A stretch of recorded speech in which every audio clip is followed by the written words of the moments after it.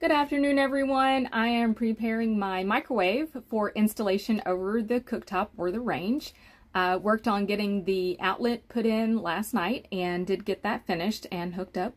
So now I'm working on preparing the microwave for installation. So you can see here, this is the top of the microwave. So it had some punch outs that needed to be taken out so that the blower could properly blow into the ductwork. And so I had to remove these punch outs. There's that. Had to change that or take that out with some wire cutters. There's that.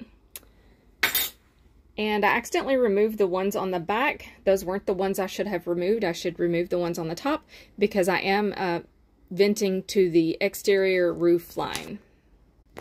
So I had to take this damper plate up, and I had to pull the motor back about